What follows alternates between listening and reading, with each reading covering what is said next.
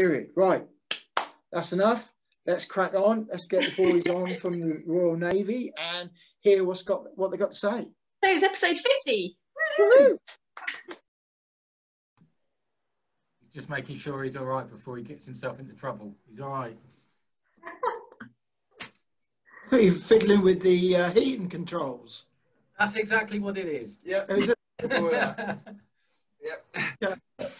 Yeah, so I'm the chief diver, so I'm second in charge of the Southern Diving Unit 2.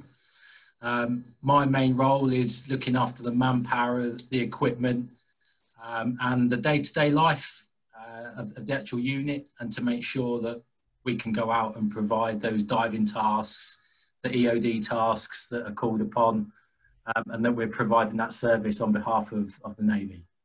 Okay. And I am the commanding officer for Southern Diving Group. So there are 2 units, one based in Plymouth and one based in Portsmouth. Mike is the chief for the second in command for the Portsmouth-based unit. And I oversee all of that activity to ensure that my group can provide diving and EOD to for the Navy, but obviously to defence as a whole.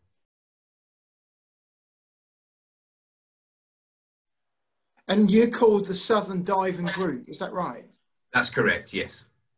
We're part of the Fleet Diving Squadron.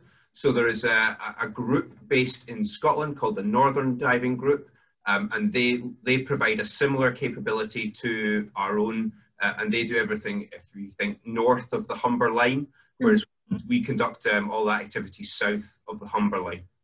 In terms of the training, obviously, I guess some of it's quite secret. But how did you find the whole process? Do you get a lot of people that kind of don't make it, or is it quite a sort of high percentage of sort of qualifications? So it's like now it's you do get a high percentage, and the people that don't make the cut are those that take themselves off or sustain an injury through the process, which is generally no fault of their own. A lot of them get fit again, come through, and then they're successful. The physical side of it is achievable. Then you're doing a lot of lesson-based activities to obviously learn about the kit, physical diving, to be able to look after yourself as a diver, work as a team. And that's the main ethos, is it's not individual diving, it's all about being part of that team and how you work together. So yeah, they've got to take you out of that comfort zone, and that's why we're military divers. Yeah. And you know, you're training to be that element in time of war. So do you each have a favourite bit of equipment, dive equipment, that you can't do without, or you wish you had? In actual fact, yeah, I have. Oh, really? My lucky Speedos. No. No badge on. You don't have, surely. What does that say? Bomb disposal on the back. And then the branch badge there. He doesn't wear them really, does he? Every time I go diving. Thankfully, he's usually wearing a dry suit, so I don't know. Some things that I don't need to know. Yeah. We can't unsee them now, can we? No, sadly, no. I've got to work with him tomorrow. Good luck. Yeah, I think my favourite bit of dive kit is the one that I go down with and I can come back up with, and it keeps me going. I'm a fairly simple beast. I don't know.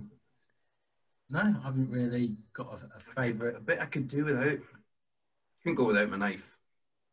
Fins, you look silly, wouldn't you? You look silly without your fins, Steph. I don't like a hood. I can't clear my ears properly if I wear a hood, so I end up having to cut holes in the side to let enough water in to enable me to clear my ears. Then his ears. Even in the cold, you don't wear a hood? No, I'll wear a hood, but if it's cold, but I'll cut a hole for to let a little bit of water into my ear, because otherwise I can't equalise.